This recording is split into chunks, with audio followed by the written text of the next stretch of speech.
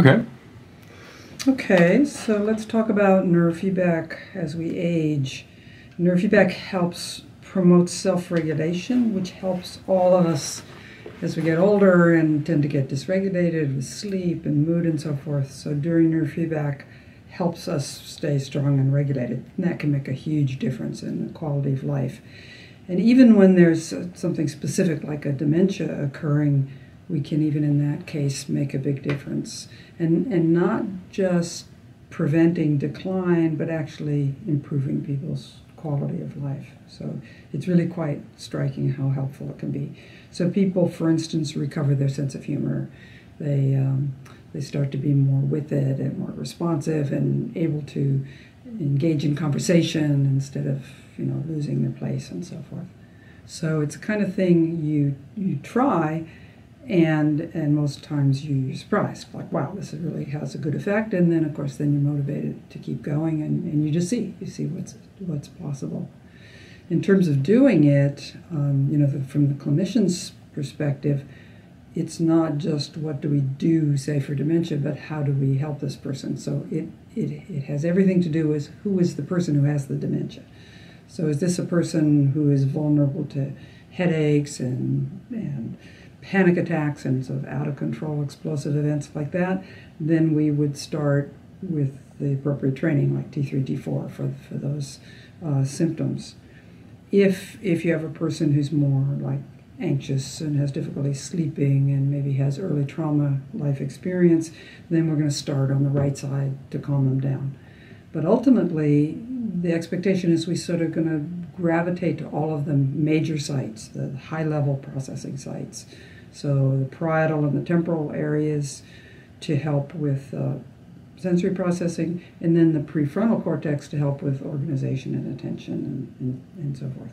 So there's nothing really different about dealing with dementia except just do everything and keep going. And sometimes you have to you don't get over doing the feedback. Maybe you have to maintain some level of feedback to maintain those gains as we're aging or as we have dementia, and that's fine if that contributes to your quality of life. It's better than taking medication, right? Mm-hmm. So I think as we've gotten better, as this technique's gotten stronger, we're able to do a more profound shift more quickly, and it holds better. But don't be surprised if you need to sort of keep it going at some level. Okay. What are some examples of people where you've seen a major change? Wow. Okay. Going way back, my dad, my own father, had a dementia. He was a very sort of intellectual guy, and he'd get to the point where he would stop talking because he would get lost in the paragraph, and so he just sort of withdrew and stopped talking. And this was kind of early on in terms of the evolution of the neurofeedback, but it was profoundly helpful right from the beginning. He started to talk again. He started to argue. My mom said, "Oh, he's arguing with me again. You've given me my husband back," and we kept that up. He was living up in Montana. We were down here in California. He'd come down, train for a while, go back, and then eventually we got a system into his home, and a neighbor would come over who was, a health practitioner would come over and hook him up every day and do sessions. And that, eventually it's going to get you, but if you can have that curve be up here instead of down here, that's very much worth doing. So you find not only mitigating effects, but also improving, as in yes, turning time back, essentially. You see that with Parkinson's, and my mom, on the other hand, she also benefited from neurofeedback too. She had been very healthy all of her life. Toward the end, she was quite ill, and body was stressed by being extremely ill, and she started to have panic attacks. And so she was living in Montana also, we got a system there. She would actually hook herself up. She hated the idea of computers and all that kind of stuff, wouldn't have a computer. She had 2 computers sitting in her house on which she did the neurofeedback. And she would put the electrodes on herself and hook herself up and do that every day. And it kept her more functional. It's funny because she'd go to the doctor and they'd say, well, what pills do you take? What medicines do you take? And she said, none. They didn't believe her. They'd ask her 3 or 4 or 5 times what pills she was taking. They didn't believe she was taking no medicine. Because in this country, you get older, you get something for your blood pressure and your cholesterol and your sleep and your whatever, and she didn't take anything. And she lived to be 95 and was done, it was a peaceful death. Because she didn't suffer then from the anxiety and the sleep problems and so forth. So imagine if we could improve people's quality of those last 10, 20 years of your life, for everyone's sake, it makes a huge difference. And we're talking daily routine, or how frequently would you think? Should we all do this? Yeah, it's great to do a daily routine. It isn't necessary for most people, but I don't know, like most good things that we don't do as many times as we mean to do. A lot of us who do neurofeedback professionally, why don't we hook ourselves up and do that? Well, I do, and personally, and I benefit from that, and a lot of people do. It would be foolish not to. It's part of. We know that for aging, it's amazing how much difference it can make how we live our lives. So we know that social support is tremendously important. Physical exercise is important. Diet is incredibly important. Sunlight is important. Right? We know these things, and if you do those things and then you drop neurofeedback into it, it's going to be like 10 times more effective. So it's all worth doing. Okay. Sleep issues. A lot of people find that they have light sleep, or that's when things surface, even though they're fully functional during the day. Right. There's sort of a myth that, you're older, of course you have problem sleep. Of course you don't sleep well. And it's true, you're older, you've lived longer, more bad things can happen, you could be more dysregulated, but there's nothing that says you can't sleep well as an older person. But that's the part of the slippery slope. I'm not sleeping well, so I'm not rested in the morning, so my body hasn't recovered, and it could lead to then mood problems and blah, blah, blah. And if you keep doing your neurofeedback, you're going to sleep well, and that's going to make a huge difference. So the anxious people who have difficulty falling asleep, the people who are, have interrupted sleep and don't get enough deep sleep to be rested in the morning. There are lots of ways that can be messed up, and it's all a soft problem. It's all a functional problem, which is what neurofeedback's about. We don't have to put chemicals in. We don't have to, take things out. Just get it to be more balanced. Works better. For the golfers, have you had any? Actually, golf, yes. Interestingly, golf is such a mental game.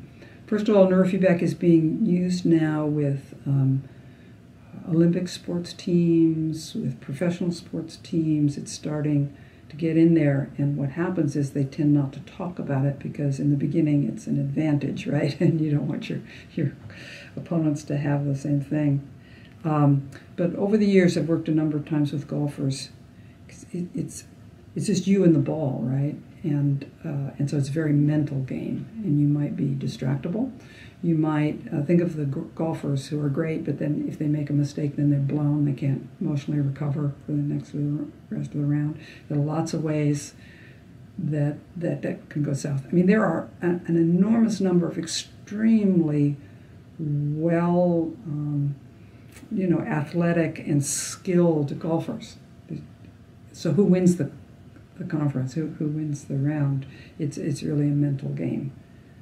And so people who are serious about golf do it. You can track your golf score as a measure of the outcome of the training. Is this something where you do the training just before the game, or how does it work into your routine? No, not so much.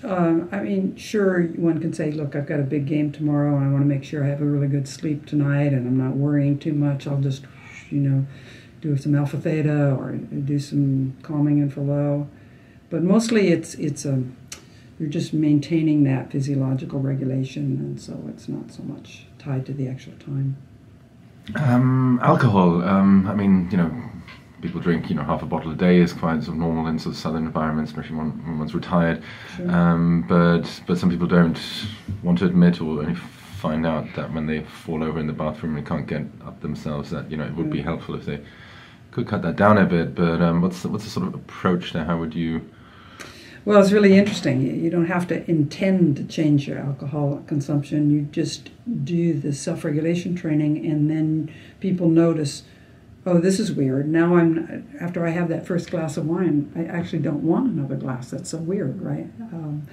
So it's your physiology shifts, and then you consciously go, oh, wow, okay, this is different.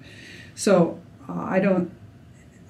some people have different sensitivities. For most of us, having a cup of coffee, having a glass of red wine, I don't see that as some terrible thing. But as you say, if that turns into 4 or 5 glasses, that can start to compromise things. So what you expect is, as I say, you don't have to have the intention of doing less. You just have the intention of improving your self-regulation, and then a lot of things fall away. People forget to smoke cigarettes. They forget to drink more wine, to have a second cup of coffee. It's kind of makes it fun. And maybe just a quick rundown on what it is or what it isn't. So it's a non-invasive technique, and it's half-hour sessions. It's extremely mobile. Mm-hmm. How would you characterize what this does to your brain? Right. Right. Intrigued by electrodes, for example. So right. Yeah, the cool thing about neurofeedback is that it is not invasive. All we're doing is measuring your brainwaves. So we put some little sensors on the head that pick up the brainwaves. But nothing goes in. So it's not invasive. It's not pushing your brain around. We're not even judging what's good and bad. We're just taking those brainwaves, extracting some particular information from the brainwaves, and actually showing that back to the brain. So the games, the movies, and so forth are incorporating the training variable in the display. So if you're watching the movie, your brain is getting it. You don't have to try, you just have to watch it. And it's a lot like meditation, that simply by focusing internally, you're allowing things to calm and settle and regulate. It's surprisingly strong and specific in its effect, but I think at core it's just promoting self-regulation by allowing this sort of internal awareness. And the problem is we don't have sensors for our brainwaves, right? You can't be aware of your brainwaves directly, but with very simple instrumentation, with simple computers, we can measure the brainwaves, filter them, show them back to the brain, and the brain's got the information, and the brain wants it. It likes to see itself. It grabs that information and uses it, and we get very strong effects. It's quite surprising. So we can see this as a substitute for meditation? So how does neurofeedback relate to meditation? It's a similar path. There's certainly values in neurofeedback, about specific values in meditation as well. A lot of people have trouble with meditation because their brains jump around too much, and so they can't really get the value from meditation. Neurofeedback, we don't have that problem. It's like, here it is, bam, you can see it. So a lot of people find that after they do neurofeedback, then they can meditate, which has its own value, as I say.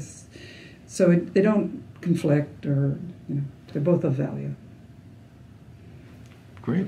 Okay.